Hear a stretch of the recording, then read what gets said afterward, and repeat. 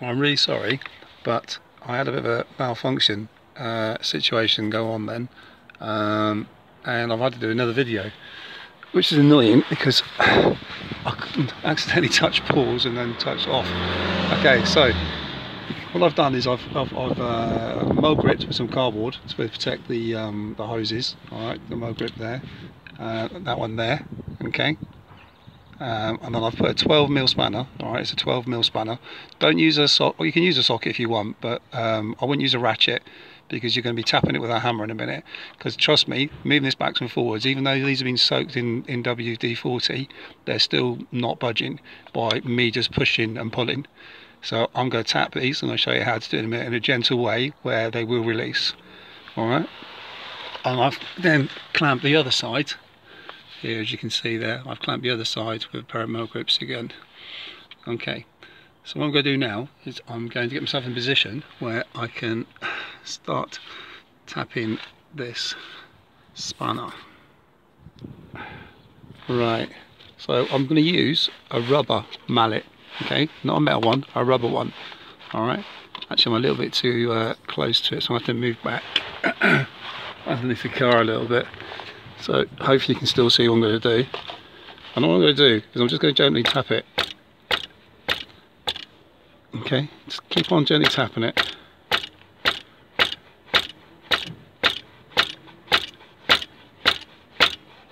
A bit more force maybe. Oh, so it just moved. There you go, she just moved.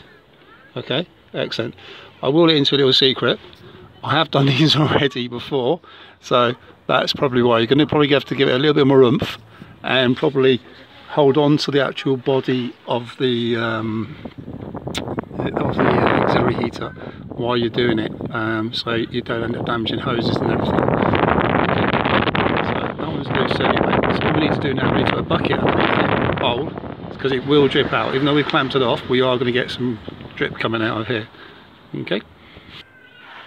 Right, as you can see, it's starting to drip already, so I do know it is definitely going to drip. Okay, so just going to undo it. I mean, it's quite loose now, so I can just undo it. I've got my bowl underneath, catch any, move my bowl a little bit more, make sure she's going in. Okay, I'm just going to undo it. Sorry, it's a little bit jiggy-wiggy. When you do this, you'll realise how tight this is, and you probably think, wow, that guy did so well to hold on to a phone that was slightly out of focus and to show us how to do this.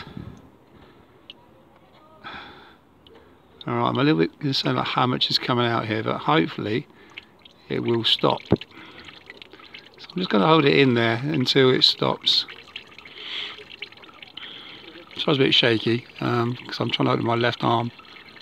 Rest against my forehead. There you go. Maybe that's less shaky. She's clamped off, so I shouldn't really be losing that much.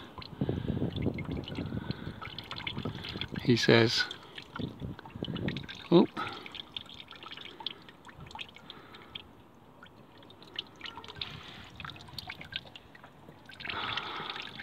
Hang on. I can't do this one-handed. I'm going to have to come back to you in a minute.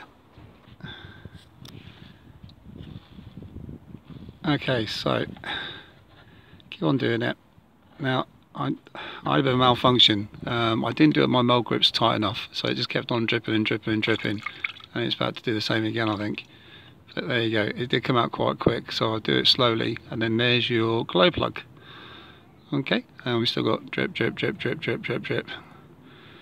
Hopefully that will completely stop, but I've got the bowl there, so it'll catch anything with a bit of luck. So what we need to do now is we need to get the other ones out.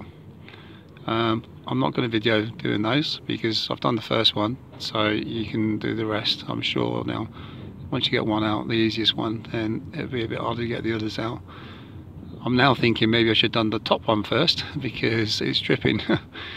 So it's going to be dripping all over me as I'm doing it, but we shall see. Maybe it is stopping. Hopefully it's stopping. I'll be back to you in a minute. Right, you are. So finally I managed to get this one off. This was very tight. What I suggest is, if it's tight, then when you put the spanner on it, where my spanner is. When it gets tight, don't force it, okay guys, don't force it. What you need to do is, if it's tight, is just go backs and forwards quite a few times. Go backs and forwards, backs and forwards, backs and forwards, backs and forwards, and it will get loose. Then undo it a bit more. And just keep on doing that, because what you're doing then is you're creating the thread again as you're taking it out.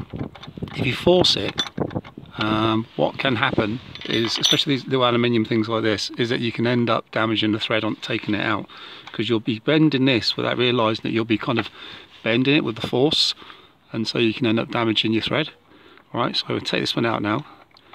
Now also what I did, and I forgot to mention, is when I clamped this off, I also, first of all, I ran the engine to get it nice and hot, because what I wanted to do is I wanted to get this hot, the actual body hot. Alright, so I got it nice and hot, as hot as it would go, because let's face it, they don't go very hot, probably about 65 degrees, maybe 70 if you're lucky. Alright, then I then clamped them off. Alright, then what I did then is I then put, once I established I had one good one working, okay, I then put the electrical feed onto here as you saw me do earlier. I left it on for a while because I wanted to heat this up. I wanted to get this hot, like really hot.